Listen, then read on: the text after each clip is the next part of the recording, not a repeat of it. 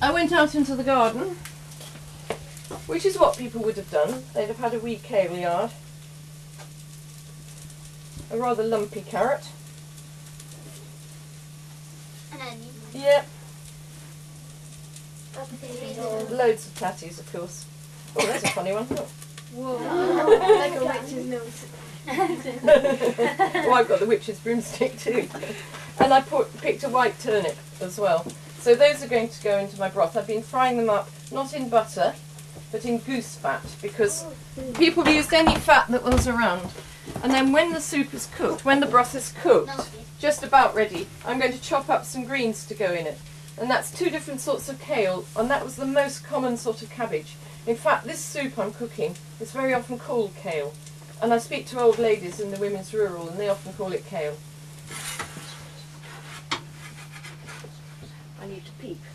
Just give it a minute longer. It's cooking. It's cooking. I'm going to need more skill to turn the big one over. I should have done a little one, it's easier. New hens. Look what colour egg they're laying. Blue.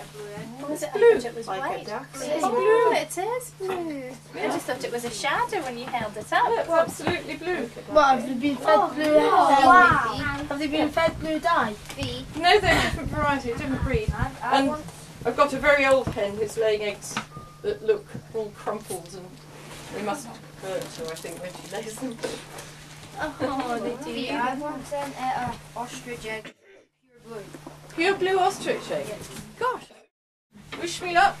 Good luck. Good luck. Away, away. I've done it. I don't think I could toss it on that. It's too heavy. You couldn't do that business. Yes, please, love. That would be really kind of you. That's nice. Use because it. Language.